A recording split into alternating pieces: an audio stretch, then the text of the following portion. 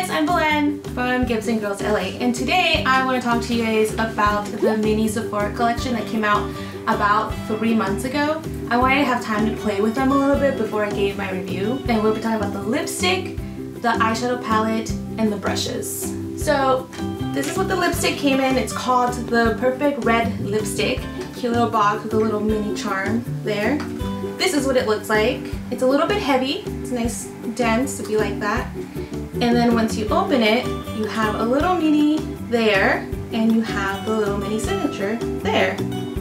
The color on its own here looks amazing, but once you swap, it's a little sheer. You really have to pack it on, and it doesn't tend to last very long. But I really love like the art deco-y of the packaging. It's super cute.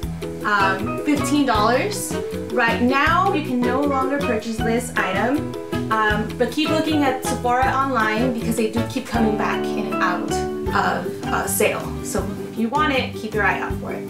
And this is the mini eyeshadow palette called Minnie's World in Color. And this is a cute little box that it comes in. Comes in a little clutch, super cute.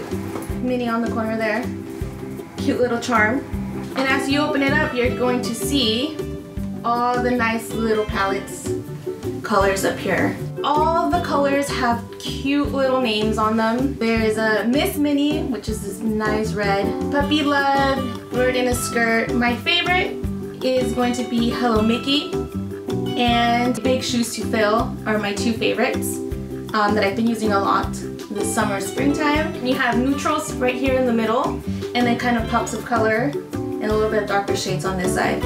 And you can really just mix and match them depending on what you're doing. You can do something really cosplay with these colors, and you can use them as just every day at the park or nice little brunch. The pigmentation is fantastic. You don't have to reapply. They stay. They're just gorgeous, gorgeous colors. If you would like to, you can actually take out the mirror and the palette.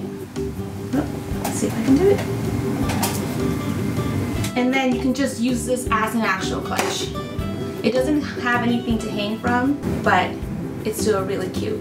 And the third thing I'm talking about today is going to be the brushes. If you like Sephora brushes, you're going to like this, because it's just the Sephora brushes with the mini designs on them, with the polka dots. This also came with a charm, but I've been using the brushes. I took the charm off because it's a little easier to apply makeup with. So it comes with 5 brushes, and it comes with a cute little stand with a bow, classic mini bow. The quality of them is just like any other Sephora brush. This whole collection cost me $58, and a regular Sephora 5-pack of brushes is going to cost you about $54. So it's not a big difference in price. As far as I know, they are natural wool, except for this little one here, which is synthetic.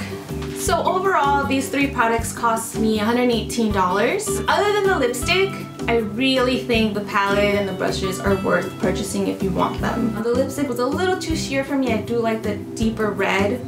For me, it wasn't deep enough. But other than that, if you love Minnie Mouse and you love Sephora collections, those are 2 of the definite ones I would suggest. Thank you guys so much for watching. I know that the collection is much bigger than what I talked about today, so if you have any of the other products and you want to let me know how you like them, let me know. And let me know how the palettes are working for you and how the brushes are working for you, because I really want to know. I know it works for me, but I want to hear from you guys as well. Thanks guys, and don't forget to subscribe. Bye!